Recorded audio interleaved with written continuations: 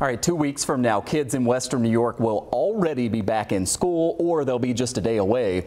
And yet another district is starting the school year with a new policy on cell phones. Holland Central Schools announcing in this letter that a bell-to-bell phone-free environment will kick in.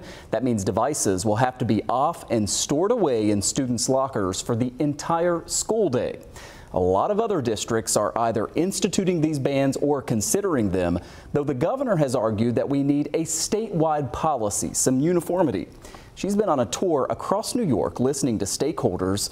On this show, we've heard from school administrators, from students and parents.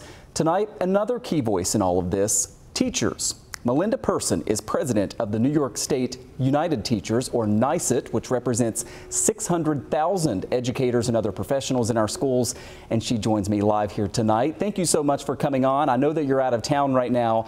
What is sort of NYSUT's position, and what are you hearing from, again, hundreds of thousands of educators across the state about how big a problem this is and how we go about solving it? Well, thanks for having me, Michael.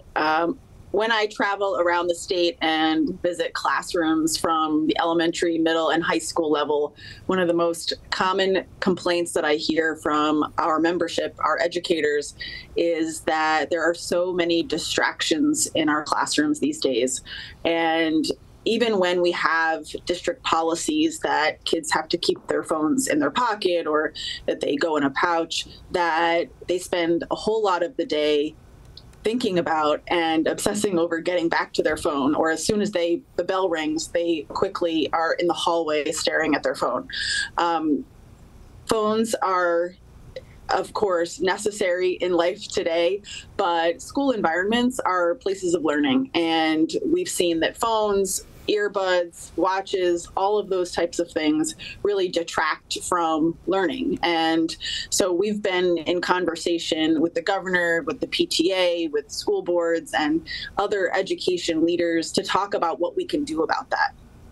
What about this idea of local control, and some who believe, you know what, one district may want to go one way and another district may want to go another? Do you believe that's the right approach, or do you think we need this sort of statewide rule and that it sort of applies to everybody?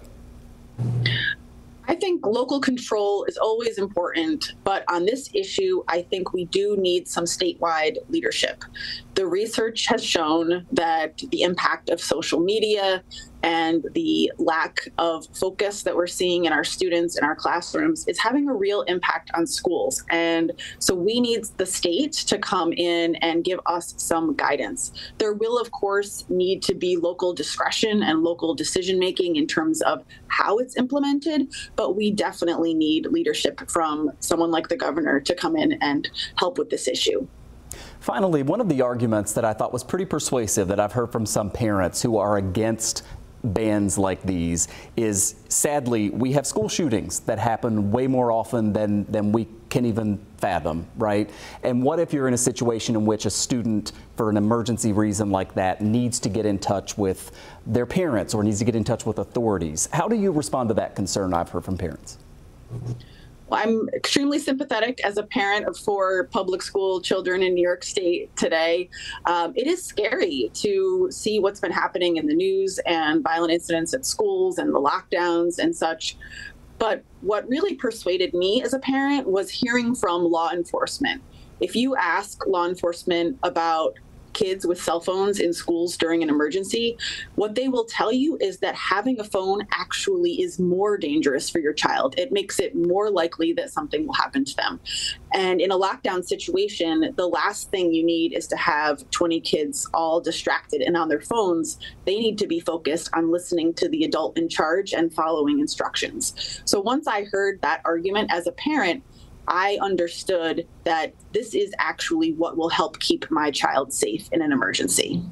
It is great to get your perspective on this. Melinda Person, president of NYSUT, the New York State United Teachers. Thank you so much for your time. Thanks for having me.